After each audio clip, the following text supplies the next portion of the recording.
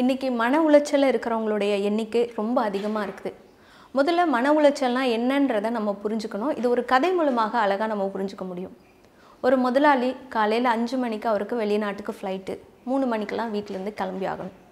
அப்போ டிரைவரை கூப்பிட்டு சொல்கிறாரு, நீ 3 மணிக்கெலாம் இருக்கணும்ப்பா, இந்த ஃப்ளைட்டை நான் மிஸ் பண்ணிட்டேன்னா என்னுடைய லைஃபே போச்சு.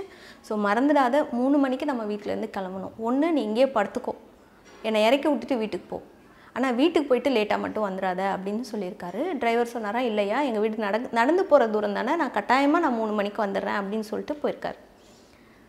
யாருடைய கெட்ட நேரமோ நல்ல நேரமோ தெரில, டிரைவர் கொஞ்சம் அதிக நேரம் தூங்கிட்டார். 3 மணிக்கு வர வேண்டியவர் 3:30 மணிக்கு வந்திருக்கார். முதலாளி ரொம்ப கோபமாயிட்டார். எத்தனை தடவை படித்து சொன்னேன் 3 மணிக்கு இருக்கணும்னு, என்னடா 3:30 மணிக்கு வந்திருக்கே, அந்த ஃப்ளைட்டை நான் மிஸ் பண்ணேன்னா என் லைஃபே போச்சு, அவ்வளோதான் அப்படின்னு சொல்லி ரொம்ப டென்ஷன் ஆகிட்டார். இப்போ டிரைவர் சொன்னாரா, இல்லையா நான் எப்படியாவது உங்களை நான் ஏர்போர்ட்டில் ட்ராப் பண்ணி விட்டுறேன், நீங்கள் அந்த ஃப்ளைட்டை மிஸ் பண்ண மாட்டீங்க அப்படின்லாம் சொல்லியிருக்கான். சரி ஓகேன்னு கார் எடுத்துகிட்டு இவங்க கிளம்பிட்டாங்க. போகிற வழியில் காரு பஞ்சர் ஆகி நின்றுச்சு. ஏற்கனவே கோபமாக இருந்தவர், கார் வேறு பஞ்சர் ஆகிடுச்சு. பயங்கரமாக கத்த ஆரம்பிச்சிட்டார். எனக்கு எதுவுமே உபயோகமாக இல்லை, இந்த ஃப்ளைட்டை மிஸ் பண்ணால் என் லைஃப் போச்சு, டிரைவர் சீக்கிரம் வேணா லேட்டாக வர, இந்த காரு இந்த டைமுக்கு இப்படி பண்ணுதே அப்படின்னு சொல்லிட்டு புலம்பிகிட்டே இருந்திருக்காரு. அந்த வழியில் ஒருத்தர் பைக்கில் போயிருக்காரு. இவரை பார்த்துட்டு வண்டியை நிறுத்தி கேட்டிருக்காரு, ஐயா என்னங்கய்யா ஆச்சு, என்ன பிரச்சனை அப்படின்னு.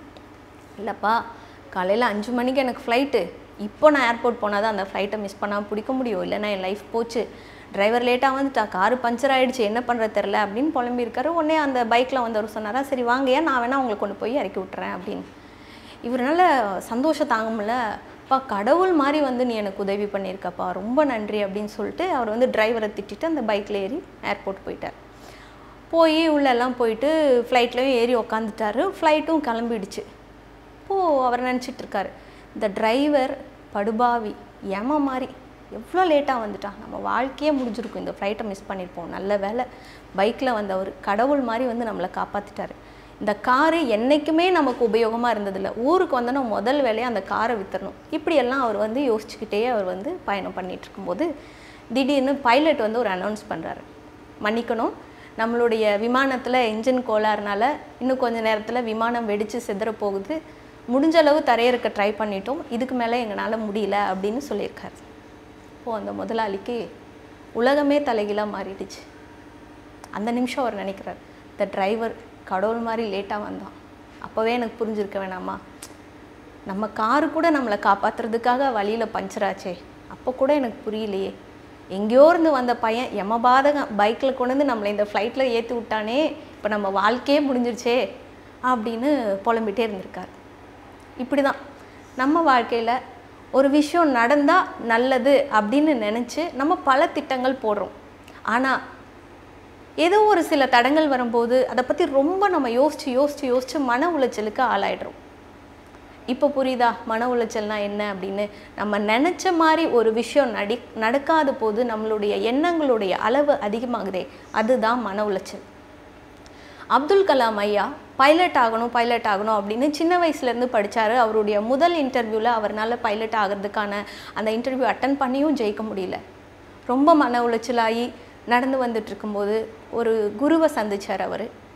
அந்த குரு அப்துல் கலாம் ஐயாட்ட சொன்னாராம், ரொம்ப கவலையாக இருக்கேப்பா, என்ன விஷயம்?